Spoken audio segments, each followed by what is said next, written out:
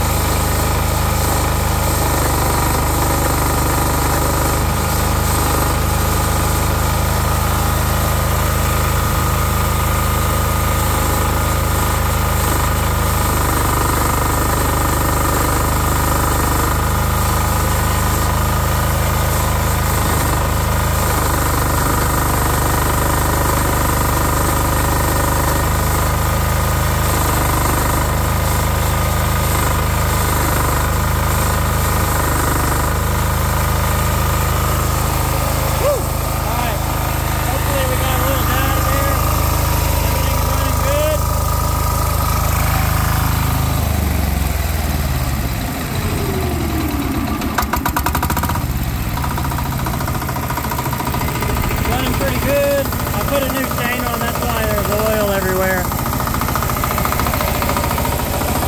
So we're all Delta. A couple ECMs still put out about 100 volts. The other ones put out that are 12 pole, that are thicker gauge, they put out 60 volts like I thought. Some are a little higher, it's okay.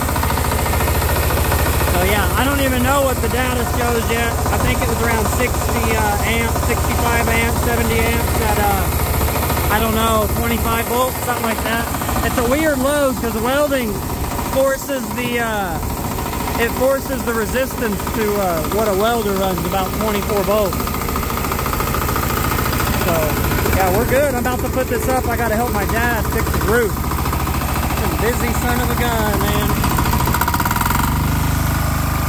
So we are in business.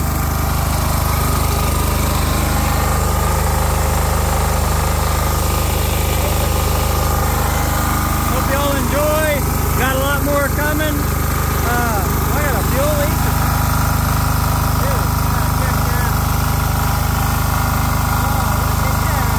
Oh, look at that. Oh, I gotta fix that. That way it don't jerk. Woo. I'll open the compression. It keeps it from jerking. So, FYI, I accidentally ordered the wrong sprocket again. So I got a 35 chain, 30 tooth. So what I did is I got a 15 and a 25. So we're at 1.66 to 1 reduction. I wasn't at full speed. I was pushing these probably 1400 RPM just now, maybe even a little faster. Again, this isn't the best load. I'm gonna get a better load for this. That way we can load it a little different with a better grid. But yeah, man, it's done. I got all the set screws are blue Loctited, all of them.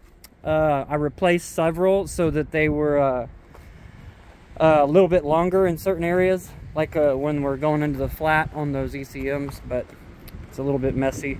Oh, look at my feet. I put my plates on and got those cleaned up, so they're stable.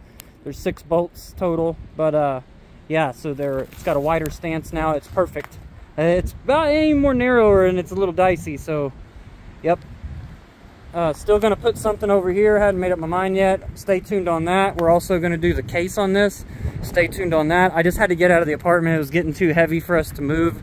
You know, my old girlfriend, she tried to do her workouts and she can't move this effing thing. So she's mad, you know, now she's happy. So happy, you know what they say, happy life. All right. Hope y'all enjoy, man. I gotta look at this myself. I didn't get to see the data since I had to cover my face and try to weld.